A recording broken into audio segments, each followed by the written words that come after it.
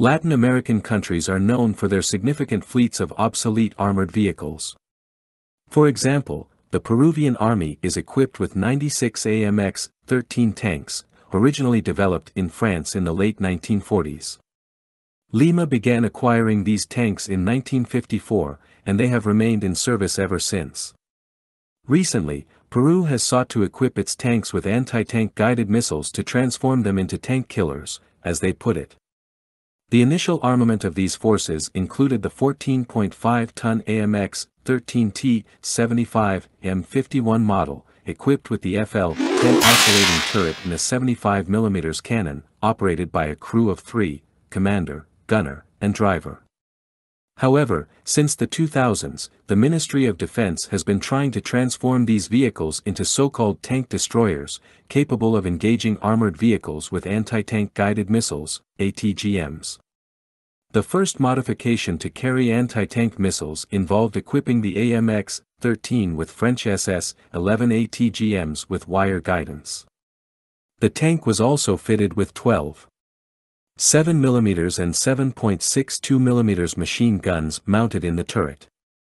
This variant, developed in 2005, was never adopted due to the prohibitive cost and time required to integrate a fire control system. In May 2010, the Alacrán, Scorpion, program was launched, leading to several versions of AMX-13-based ATGM carriers with varying numbers of launchers for the Russian 9M113 Kornet ATGMs, with 2, 3, or 4 launchers. In total, the program planned to convert 24 tanks into ATGM carriers equipped with Kornet.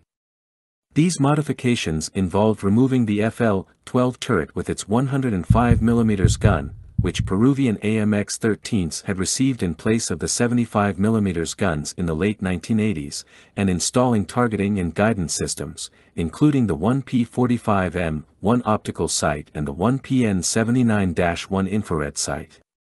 For self-defense, the AMX-13 Alacrán was equipped with a 12.7mm Browning M2HB machine gun. During the creation of some Alacrán prototypes, local developers took excessive liberties with the design of the Kornet, leading to the rejection of several models. The Russians made it clear that they would not take any responsibility for the quality of the equipment if the Peruvian army made any modifications or work of any kind not described in the technical documentation. Among these developments, the local private company Decinos Casanave Corporation SAC presented a modernization project named AMX-13 Scorpion 1. This involved integrating 2 side rails on the turret to mount 2 9K14-2M Malyatka 2M missiles on each.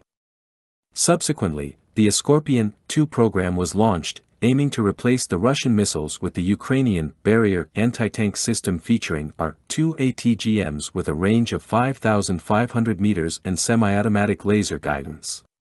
However, this project did not progress beyond the development stage.